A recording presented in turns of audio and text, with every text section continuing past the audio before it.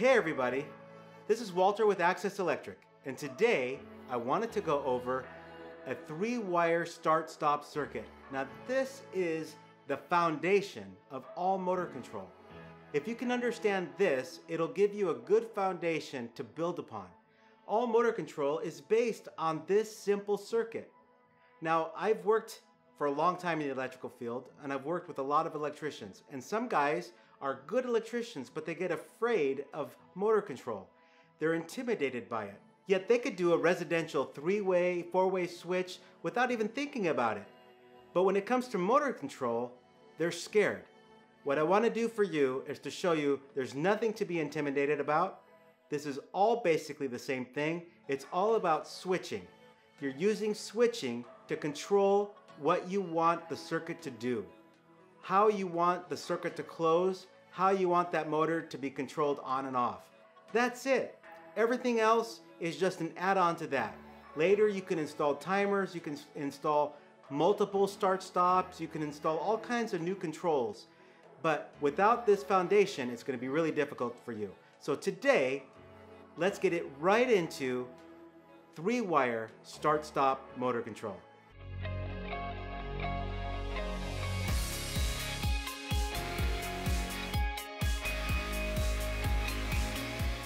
So let me show you a 3-wire start-stop.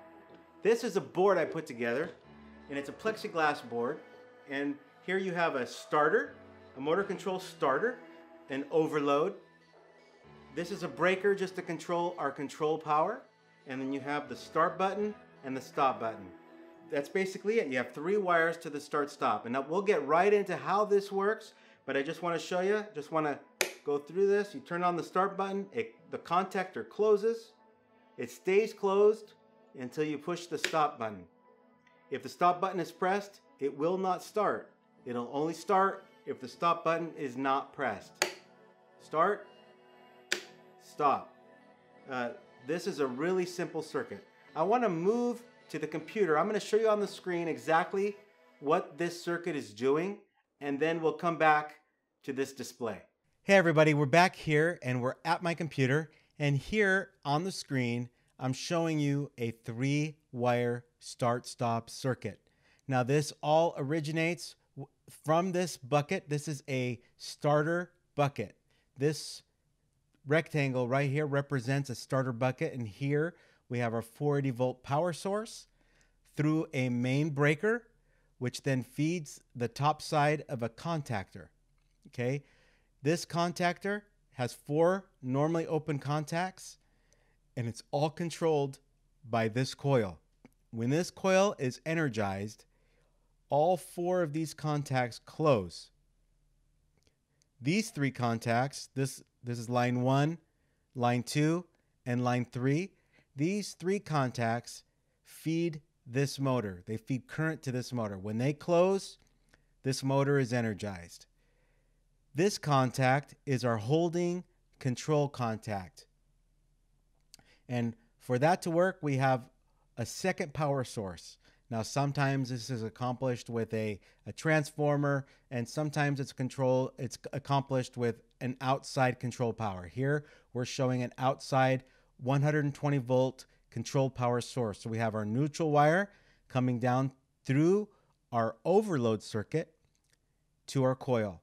Our overload circuit is controlled by the 3 heaters. These are 3 thermal switches in the starter, in the overload bank of the starter.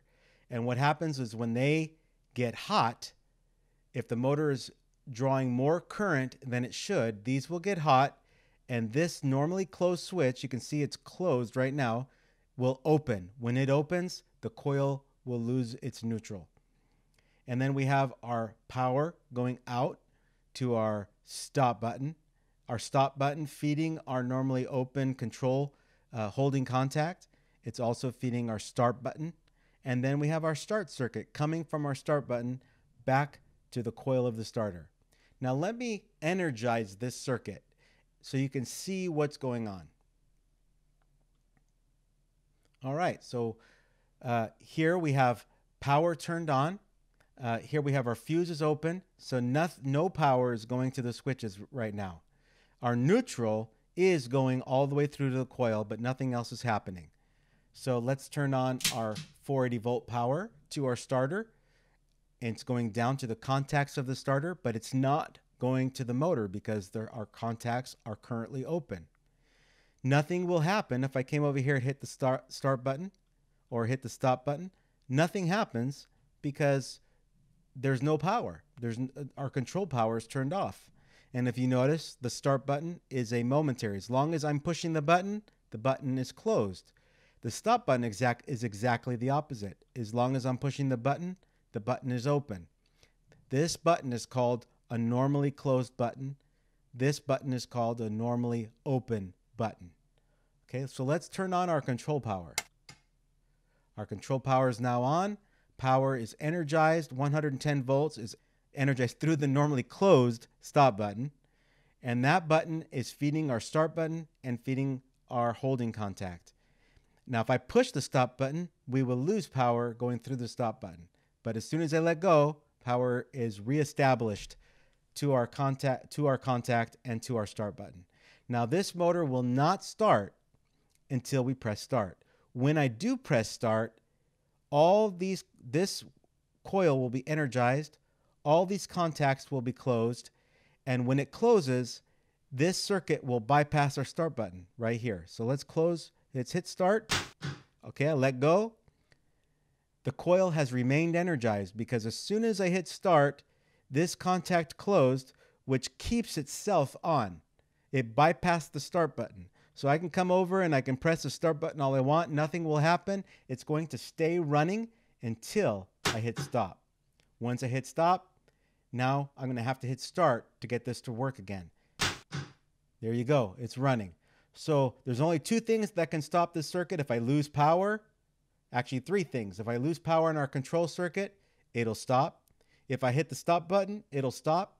And if the overloads trip on this starter, it will stop. The overload tripped. This overload circuit opened. I lost my neutral to the coil, which caused the coil to de-energize, which opened all the contacts. The motor stopped, as well as the control circuit stopped. So now I can try to hit start, and it will not start until I reset my overloads. Now I've reestablished my neutral connection. I can hit start. The motor will stay energized. Now, this is what it looks like in the field. This is how you wire it. And I wanted to show it to you this way because I wanted you to see the bucket, and I wanted you to see the three wires that are leaving the bucket, going out to the field, feeding the start-stop button, and controlling the starter.